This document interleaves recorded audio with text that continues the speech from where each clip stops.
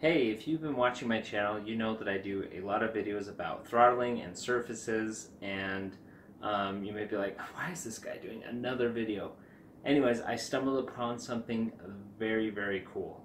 And I have to put a major disclaimer on this, but I found a way that you can override the power limit throttling on the Surface Pro 2017, which means we saw in my throttling test that stock, when you're not using any fans or anything, it would throttle down to about 16 watts of power, which means it's reducing your clock speeds, it's reducing your GPU down to that 16 watt limit. So it really hinders performance, but it does that to keep the device cool so you can hold it and it doesn't burn your hands. And I found with the fan you could maintain close to 25 watts of power. But I have kind of been playing around with the settings, and I found a way for you to unlock the device to have 35 full watts of gaming power on that i7 processor with Iris graphics. And super disclaimer, you do not want to do this unless you have additional cooling on your device. It does not override thermal throttling. If it gets too hot, it will shut down the clocks if it gets too hot on the CPU itself. So, I mean, it's not completely out of control, but this is very different than the Surface Pro 4. The Surface Pro 4, no matter what you set that short burst max in Intel XTU, it wouldn't care. But the new Surface Pro 2017 seems to allow you to set that and override any of the throttling that's happening as a result of the temperature of the chassis on this device. So major disclaimer, don't try this unless you are keeping a close eye on things or have a USB fan in there that's keeping things cool. If you do that, you should be okay. And I really don't think you could hurt too much, but it is operating kind of outside of spec, so I just have to put that disclaimer. But I'm going to show you a run stock, and then I'm going to show you a run with everything unlocked and show you how to do that. So let's get started. I'm going to use my go-to benchmark, which is just Tomb Raider, which goes in a loop, and you can see how fast things run at the stock speeds, and then at the fully unlocked Surface Pro 2017 speeds. It's pretty cool. So let's go ahead and take a look. Okay, so here we are at stock settings on everything. I have Intel XTU open up in the background so you can kind of see what's going on. I just barely opened the game, and we're going to run the benchmark to kind of get some sort of reference on what this machine can do. You can see the packaged TDPs up at 30 watts. It's because we just opened the game, and then that will kind of bump down to 25 watts as things keep going. And then eventually, as heat soak kind of happens a little bit and the chassis temperature kicks in, it will drop down to about 16 watts. I don't have the fan on here or anything, but let's go ahead and run that benchmark and see what things look like.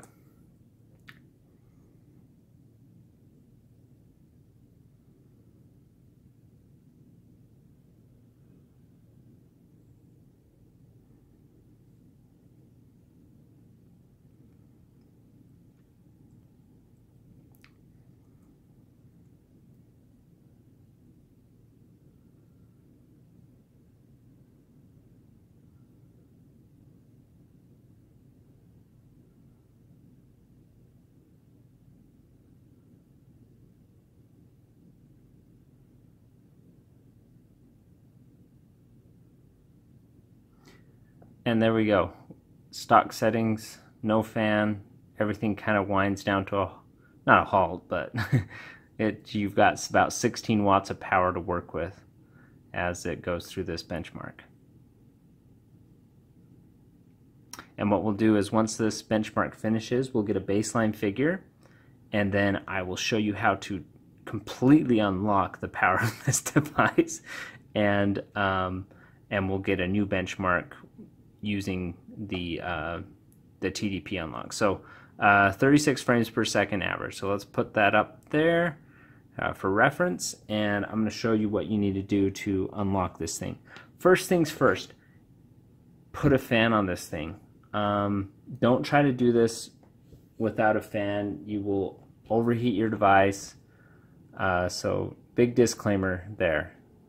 So I'm going to run that there. And now let's go into Intel XTU, and I'm going to show you how you can open up the TDP. So we're going to go to All Controls, and it's going to say, hey, don't touch this stuff unless you know what you're doing or are willing to accept some level of risk. Good advice. So this is all stock, and you can see what this thing is configured to. So we've got a Turbo Boost Short Power Max, and that's at 35 watts. This value's at 35, and I'm going to also allow the Turbo Boost Power Max to be at 35 watts. So let's go ahead and apply that and see what happens. So what I'm going to do is I'm going to go back to Tomb Raider and run that benchmark again, and what you're going to see is this package TDP is going to be able to stay at that 35 watt value.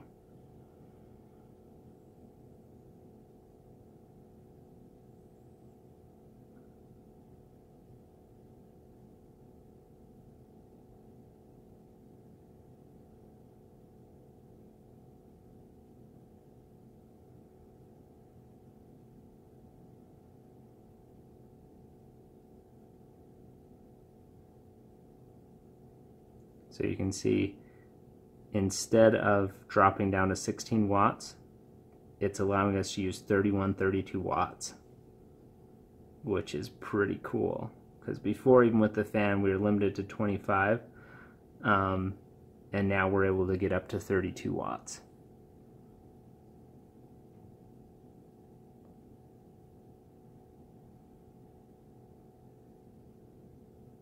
One thing we might find is the package temperature is really going to climb now that the TDP's opened up. So even with this fan, there we go, 45 frames a second. So we went from 36 frames a second to 45 frames a second.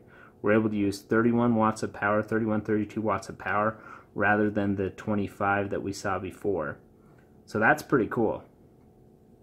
So anyways, if you're looking to do a lot of gaming on this device and you're able to provide additional cooling, you can literally unlock the power of this device up to 32 watts, where before you were stuck at 16, and even with cooling 25, now you're able to unlock 32 watts of power. So this does translate directly into performance. So it's pretty crazy to see the Surface Pro 2017 that they are allowing it to do this, because you couldn't do this on the SP4, at least in my testing. And you know, it could happen that they come out with a BIOS update that overrides this, but if you want to unlock the power of your Surface Pro and you are willing to bank on that additional cooling there, this is a great way to do that, and it really boosts performance. And you can see eventually this may get to a temperature where it's going to throttle back based on thermal throttling, but it seems like with that fan it's able to let it sustain 32 watts of power. So pretty cool hack, and if you're looking to do this with your device, just use caution, but you can get a ton of extra performance out of this machine.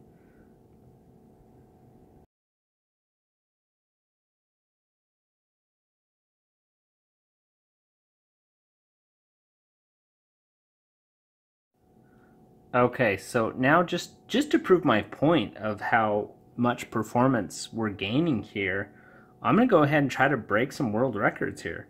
So compute benchmark on Geekbench 4. I'm going to go ahead and run that on the Iris Plus Graphics 640.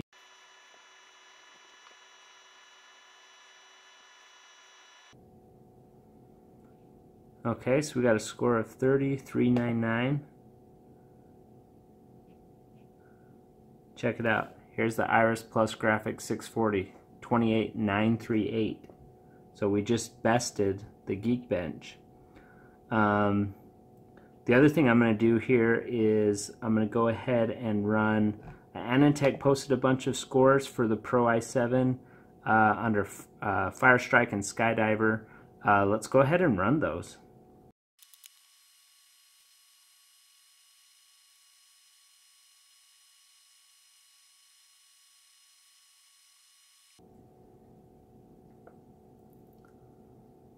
Okay, we've got our score there.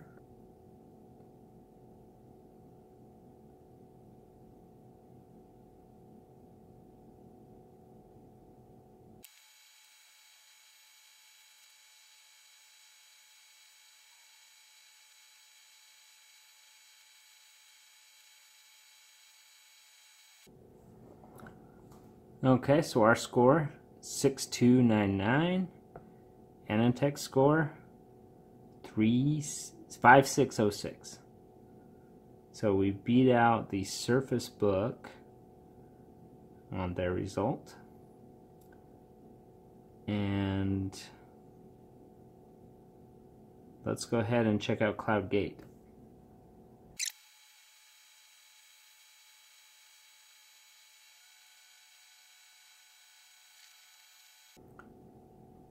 Okay, so here's our result, 8896, and we'll compare that to Anantech's score.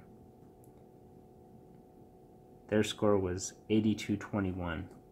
So once again, besting out all of the benchmarks.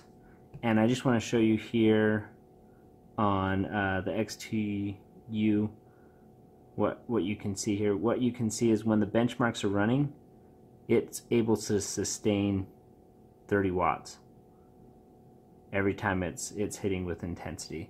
One of the best things about this is you can those benchmarks are kind of quick. They happen. The CPU has time to cool off between little breaks in the test, so it gives it a chance for it to recover thermally, which isn't necessarily proving my point. What really proves my point is when you run a game sustained for long periods of time. And so if we were actually to run that Tomb Raider benchmark and just let it sit there, let's see how long we can sustain 32 watts for. Let's just go ahead and try that out.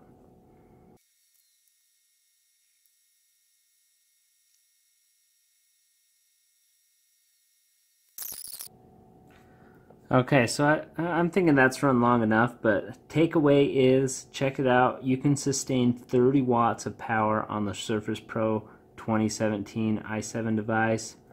Use those tweaks, you can unlock this thing completely and really blow the lid off of performance. So thanks for watching, subscribe if you like this, go ahead and leave a comment, and thanks for watching.